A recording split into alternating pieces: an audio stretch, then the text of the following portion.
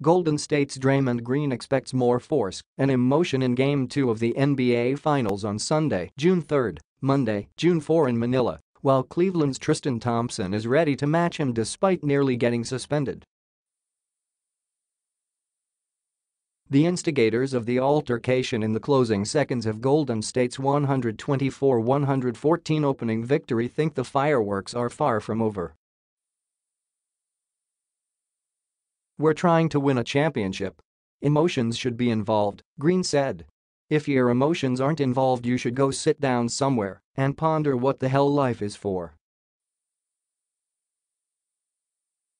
Thompson was whistled for a flagrant foul and ejected with 2.6 seconds to play in overtime. When Green taunted him, Thompson shoved the ball in his face on the way to the locker rooms, teammates of both preventing a greater confrontation. The league reviewed the incident and fined Thompson $25,000 for not quickly leaving the court, but did not suspend him and reduced the level of the foul. "They made a good decision. I'm playing, so I'm happy. I'm glad I'm able to play with my teammates and not watching on TV," Thompson said. "The NBA has got to do what they've got to do with fines. I did what I had to do in terms of talking to the NBA. They made the right call by letting me play. No regrets." Thompson said he had no regrets about anything he did, adding, "I thought I walked off pretty quickly.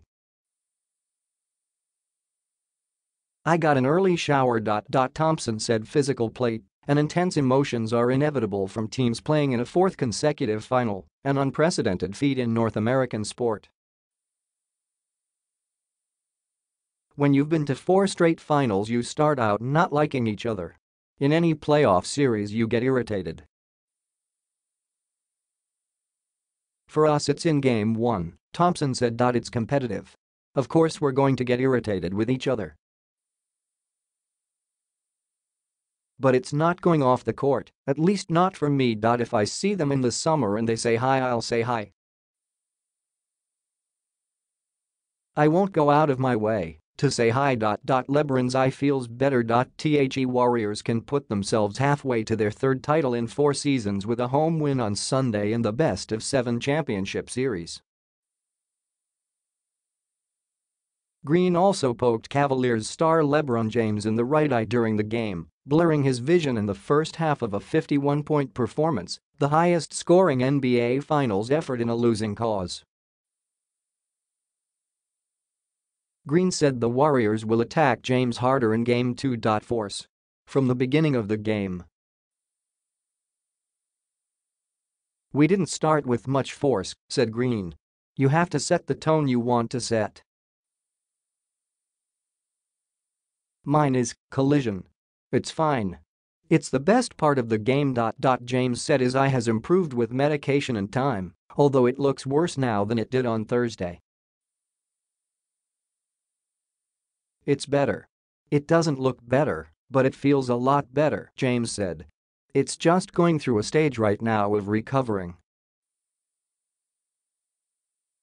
I'm taking my medication that I've been given by the doctors, my eye drops and my antibiotics to help me with the recovery as fast as possible." Shaking pom-poms. Green said he wasn't dancing to taunt Thompson, but shaking pom-poms, and added, "People were talking. I talked back. Them suspending somebody else don't make me feel good. I don't want anybody to get suspended.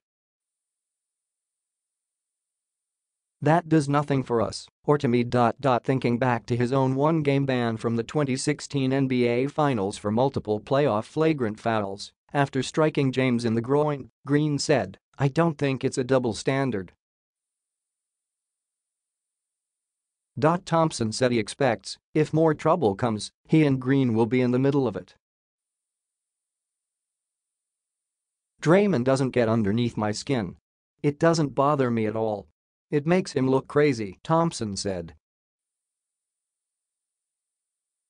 "I know he's going to try to find ways to provoke me. I've got to stay locked in." It's the finals. It's about toughness and playing hard. As the enforcer for my team and Draymond for his, if it had to be two players, it would probably be us. If we're going to bump heads, it would be the two guys who are the bruisers.